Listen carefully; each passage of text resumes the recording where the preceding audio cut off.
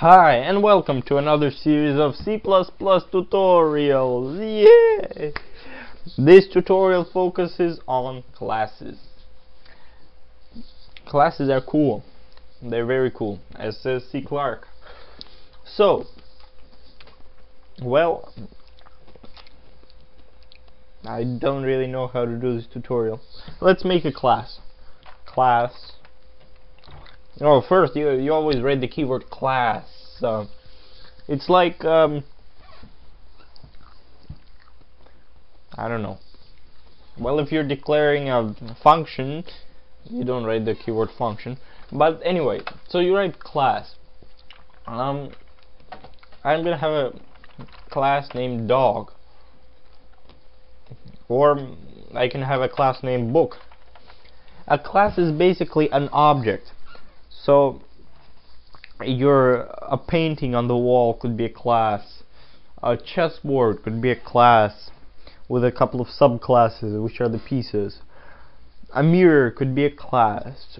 Anything that you can feel, touch, see, anything like that is a class. Basically, a class is an object. It's different from a union or a struct, which is a structure. I'll cover those, but well, I think you should start with classes though, personally. So this lesson is on user-defined data types, but we'll start with classes because they're fun. So I declared a class book, and now, oh sorry, down here I start my class. So anything inside this bracket is in my class. And first I write the keyword private. What does private mean? It just means nothing can see what I write after private, except for the function, the class itself. So I can usually variables are declared private. And Bjarne Stroustrup says that you should declare everything private and only have accessor functions. Well, I don't quite agree, but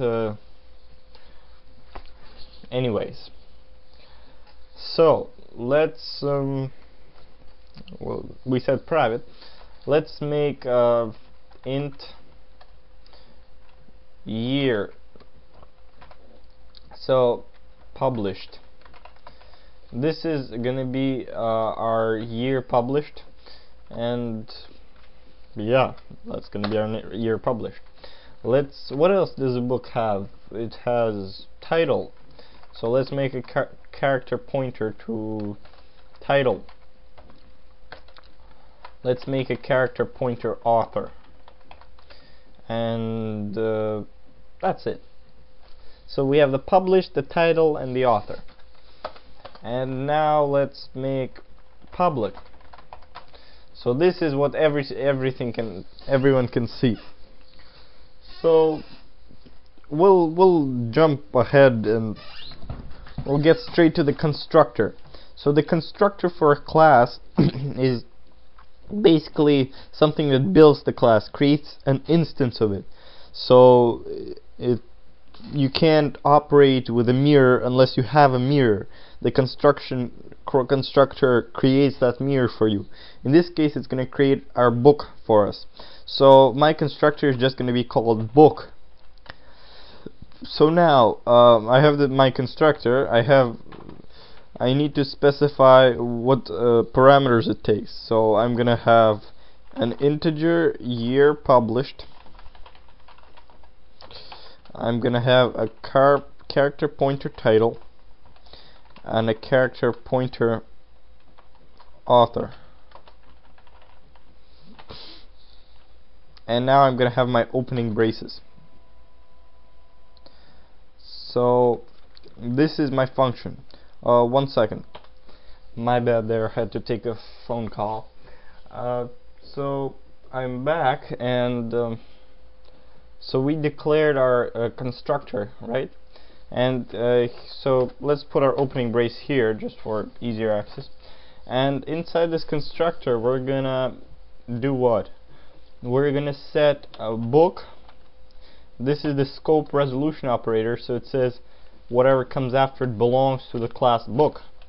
So book year published, because you remember this is our so this refers to us to this variable, equals year published. That doesn't make much sense, right? Because book year published equals year published, but actually the second year published is the one declared inside the function, so this one.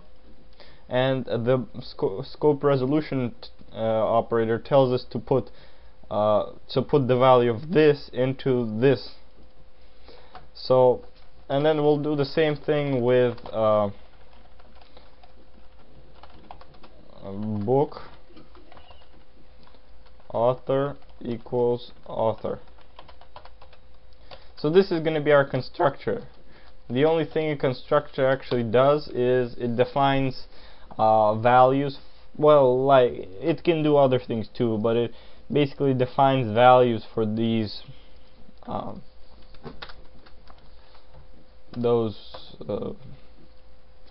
variables. So let's make a deconstructor while we're at it. A deconstructor is just written like this squiggly line, book, with it doesn't, you don't have to put anything in there, but yeah, it's just better to have it so that you have it. So we have a construction and we have a deconstructor. Now we put the methods of the class. So let's put a couple of functions. Let's put a void set data. So this is gonna set data again. I'll copy and paste these. So I'll basically copy and paste what the book does. Or actually, let's stay away from set data. And of course we can overload book. Let's do that. I'll overload the constructor. So I'll have two constructors, and this one, you'll ask, how is this constructor different than the other one? In this one I don't specify any values, so I'm kind of, this is like a lesson on overloading. So I'm gonna specify book, or just year published 0, title equals 0, author equals 0. Oops. So now we overloaded the operator, so we can call a new book by either typing book and the parameters, or just book, right? So see, I'm running close to the 10-minute limit, so I'll continue this lesson in the next part. And here's the code that so far. Yeah, and I'll continue this lesson in the next one. Thank you.